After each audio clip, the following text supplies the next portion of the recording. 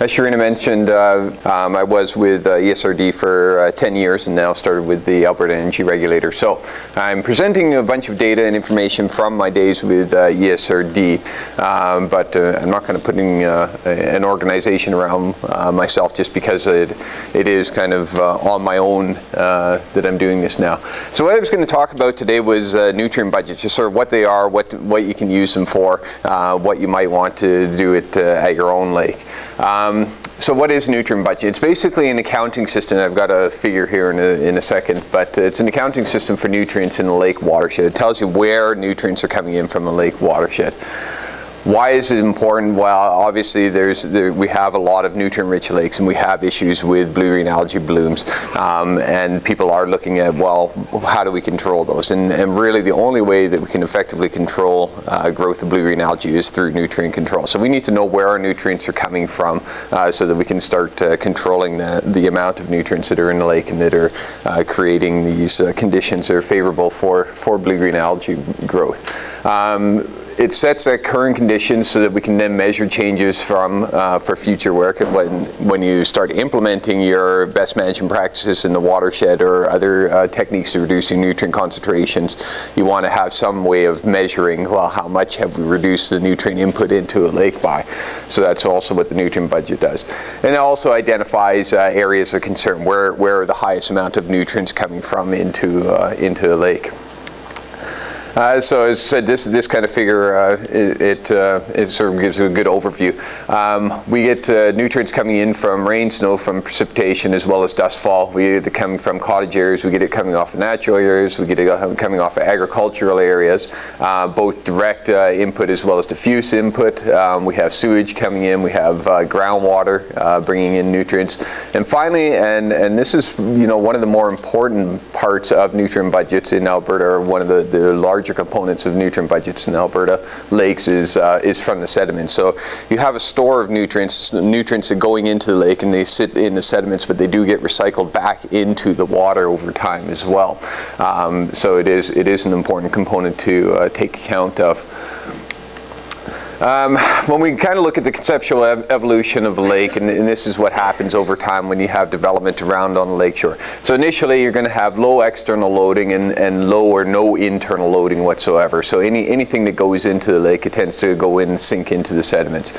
Early development, so when you first start clearing a watershed area, you're going to get increased amount of nutrients coming into the lake.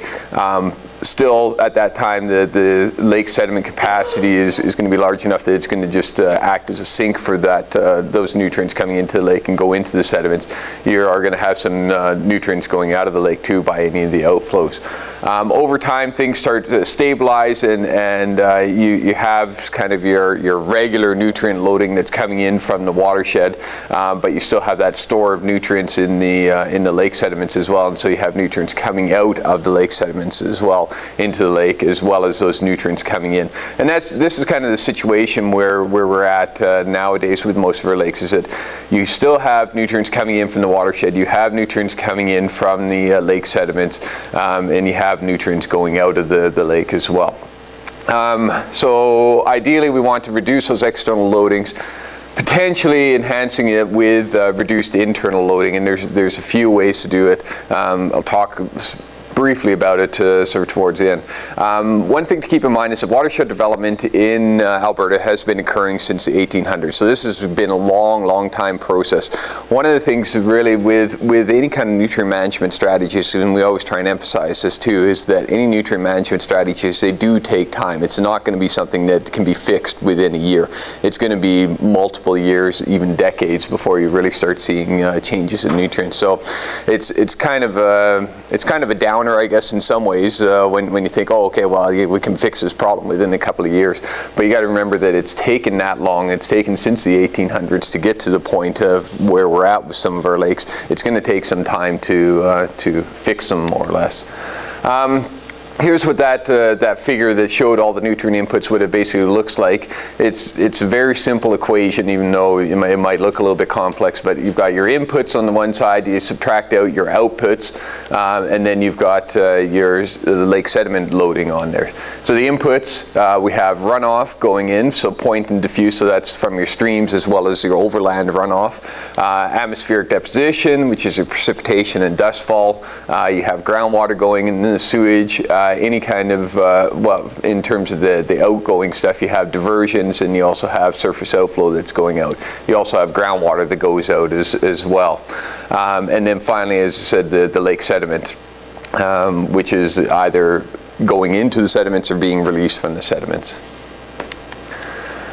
What we also need for a longer-term nutrient budget is a water balance. So we need to know the quantity of water, like how much is going in via, like say, groundwater and stuff. You want to know what the volume is of groundwater that's going into the lake as well as going out of the lake. So you need a fairly good water balance as well. So we have our change in lake volume, which is a reflection of the change in water volumes from runoff, direct atmospheric precipitation, and groundwater, minus out any of the water that's leaving the lake. So it's from groundwater going out, diversions, surface outflow, so that's any of your outflows going out of the lake, as well as evaporation. We know that evaporation plays a big role in influencing lake levels in Alberta. So these are kind of the steps. I'm just going to sort of touch on these, and I'm using Pigeon Lake here as an example because it's the most recent lake where we've done the nutrient budget, and I'm quite familiar with it. We've got the report in through the publication process right now, so we're just waiting for it to be released. So if you're interested in that, you can look there for more details. But even for those of you who are from lakes where they haven't done the nutrient budget at this point, it just sort of gives you an idea of what kind of information you're going to need to sort of complete that nutrient budget. So runoff. You can measure the runoff at direct stream input sources, so those are your streams that are going into the lake where you have that known quantity. You can measure your quantity, you can measure the concentration of the nutrients going into the lake. The loadings are calculated from the volume estimates as well as the concentration. So you take your volume and you take your concentration, and that gives you a loading estimate, so the amount of kilograms of phosphorus per day going into the lake. You can estimate your diffuse runoff from the water balance as well as the land cover. So you use either what we call runoff coefficients. So for different types of land type, we know how much water typically runs off of that type of land. Or you can get from your direct stream data, so you get flow weighted mean concentration, and to estimate how much is going in from diffuse runoff. Diffuse runoff is a little bit problematic. It's a fairly large component that's going into the lake, but for most of you, you know that diffuse can also be equivalent to sort of non-point source runoff. It's really hard to estimate exactly how much is going into the lake, so we always just sort of do an approximation for it.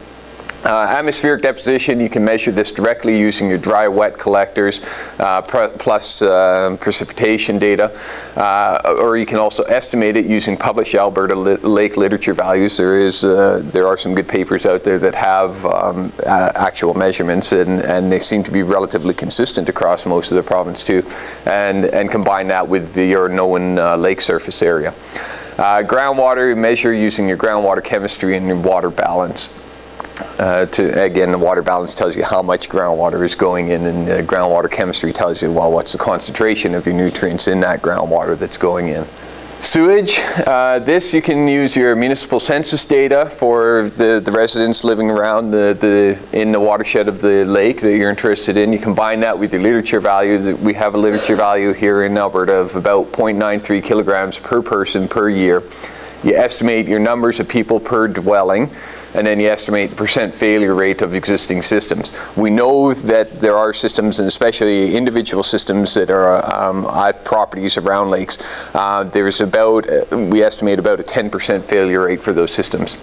We've done studies, there's kind of caffeine studies in lakes and stuff where we've detected caffeine, and we know that it's coming in from faulty septic systems. So we know that there is a certain percentage failure rate of those systems. And then the M, which is the change in phosphorus lake mass. we use a lake capacity curve. So that tells you what the lake volume is at a specific elevation, as well as the lake phosphorus concentration. So then what we do to calculate the change in the phosphorus, we say the change in total phosphorus concentration. So when we just take a single sample and we have our phosphorus concentration, we times it by our change in lake volume, and that gives us our change in the total phosphorus mass when you calculate it over 2 different dates. So it tells you you're calculating out how much in the entire lake based on the volume of that lake as well as the phosphorus concentration. An important thing to note, of course, is that for very large lakes, if you have a very small change in lake total phosphorus, it can result in large changes in your total phosphorus estimates. So I mean, we're taking one sample on one day on a weekly basis, but we're kind of scaling it up to the entire lake. And so I mean, there's definitely a lot of potential error in that too. So it's something to sort of keep in mind when you're working through, if you're ever working through one of these phosphorus budgets. So this is Pigeon Lake. One of the other things that's important for when you're looking at the lake, again, this is relating to sort of that diffuse runoff and knowing what your land types are and what your typical nutrient concentrations coming off of different land types is to have a land cover map for your watershed, so that you know exactly, okay, well, we've got this much percentage of perennial crops, we've got this much percentage of annual crops, this much percentage of exposed lands, and so forth. This is just, again, just sort of a demonstration. This was for Pigeon Lake, what we measured in 2013. So this is total phosphorus concentrations at each of the streams, the inflowing streams going into the lake. And so it sort of shows you. This is actually a pretty typical pattern that we see. I was working with Dave True on this as well, and he plotted out Baptiste Lake, or he'd done this work back in the early 1980s. And very similar pattern. You get a fairly high runoff, fairly high concentrations of phosphorus going into a lake early in the spring season. Then it tends to level out. These little peaks that we sort of see in here are related to summer storm events. So you get a big rain event, washes a whole bunch of stuff into those streams and goes into the lake. This is sort of our discharge. Again, you can see in the springtime you get the fairly high discharge, and then you get the little peaks in the summertime. You can see in this case here the outflow on Pigeon Lake was fairly significant in terms of the discharge. We can calculate out the cumulative discharge, so this is how much water went into the lake through each of those individual streams over the course of the entire open water season, and it gives you what the amount of water going in cumulatively. And so from that we can calculate either our instantaneous total phosphorus loads, so how much kilograms per day we have, or we can have kilograms over that entire open season to be able to compare all the different streams. So we can see in this case that a lot of phosphorus went out from the outflow, but I mean each of these are inflows, and so each of these are contributing phosphorus into the lake as well. This is just sort of that demonstration of using the Pigeon Lake capacity curve. So this is the levels that we had for Pigeon Lake on each of the sampling dates over the course of the season, as well as the total phosphorus concentrations. And as I said, you sort of multiply the two of them to get your overall phosphorus in terms of kilograms in the lake, and you can calculate the change from day to day. You can see even, you know, on Pigeon Lake that it starts fairly low, but it does tend to increase over time. So when you do all your calculations, this, again, I don't want people to focus too much on it, but it just sort of shows you for that phosphorus term budget. So that first equation I showed you, it shows you each one of the different terms and how much phosphorus this, again, in this case, is for Pigeon Lake. So this is all the phosphorus that's going in, as well as the phosphorus that's going out, and then we get our net internal loading as well that's coming into the lake. Here's what it looks like on the pie chart. So this is split purely between the internal loading as well as the external through the watershed. So you see about just over half of the phosphorus on an annual basis is coming in from the lake sediments. The rest of it was coming in from the watershed. Again, the internal large loading, so we get you know, almost over 50% of it coming in from the sediments itself. Runoff contributes from the external, so from the watershed itself. We get the largest contributions from runoff as well as dustfall and precipitation. We do have some contribution from sewage as well as from groundwater as well. I'm just going to flip through here. These are other lakes that we've done here in the province. There's about, I think, 10 or 11 lakes that we've done nutrient budgets for. But the interesting thing that you'll note on here is that there's fairly large contributions from the watershed in terms of like from diffuse runoff and precipitation and stuff. But the biggest contribution in most of our lakes in Alberta, in central Alberta, is from internal loading. It doesn't completely show on here, but yeah, this fraction here is from the internal loading. Again, this is for Wadman Lake, about 67% was from internal loading. Tucker Lake, 59%. Pine Lake here, 60% of it was from internal loading. Around 60% for Isle Lake, Lac St. Anne, 52%, Gull Lake, about 48%. So all about like half of the nutrient loading on an annual basis is coming from the sediment. So it is an important source. It is something that that does need to be considered. Obviously, watershed management is the priority for a number of reasons. First of all, you're controlling the source when you're doing watershed management. Secondly, it does contribute a significant amount of nutrients going into the lake, and finally, it's often the cheapest and easiest method to pursue. Doing in-lake management, you're talking about direct manipulation on a lake. It requires a lot of permitting in a lot of cases, and it requires a huge investment in terms of time and money as well to look at it. We're not saying that you should not ever look at in-lake management. I mean, we do have examples here in Alberta. Pine Lake is a good example where we do have in-lake management, but again, just sort of keep those things in mind when you're trying to look at these things. So in conclusion, to effectively manage nutrients, the source of nutrients, we need to know where they're coming from. Phosphorus budgets, they do require an extensive investment in time and funds and significant data. We have about, as I said, about 11 lakes, I think, here in Alberta where we've done detailed nutrient budgets on it. And having gone through it with Pigeon Lake, it's a huge investment in time and money. We've sampled like hundreds of lakes across Alberta, but we've only done that for 11 lakes. The interesting thing, again, as I said, is that the phosphorus budgets are fairly similar in many of the cases. So before you start throwing like thousands of dollars at developing a nutrient budget for your lake, consider developing a desktop method using long-term water balance data.